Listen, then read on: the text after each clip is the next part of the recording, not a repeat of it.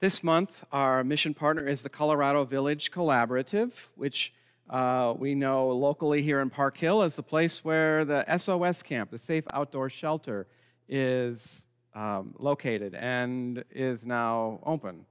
Right? I don't actually know that, but I think it's opened. I was there for a prayer vigil earlier this week, along with Kim. It was good to see.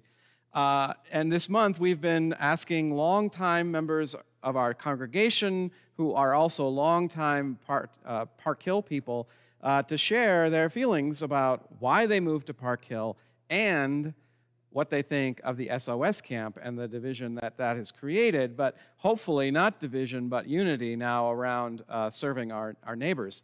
And today, we're going to hear from Bob and Marlene Lederer. We could have had you stand up here and do it yourself.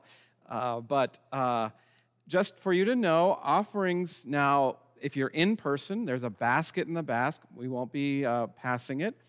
If you have money, you can put it in there, or we now have this handy little QR code in the bulletin. All you need to do is take your phone with your camera, be like you're going to take a picture, hold it over the QR code. It'll take you directly to a link to our website so that you can give on the website. Isn't this 3.0?